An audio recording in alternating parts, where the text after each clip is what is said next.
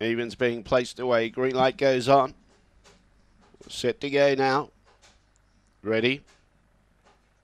Away. Sophie Tyson from the inside's being outpaced early. Getting across and finding the front on the early stages was April's Perla and Kumbana's Song. Then in turn behind those, Sophie Tyson's trying to recover on the inside. Gets into third placing.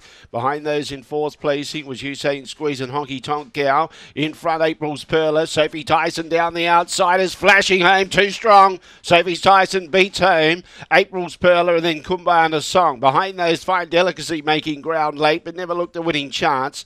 Following those through was Usain Squeeze. Honky Tonk Gal pulled up quickly with 10 pin cam. And Eckelfecker near the tail end of the field. It's 1, 3, 7 and 4. 23.25 was the time. Too strong. Really dangerous with a clear run.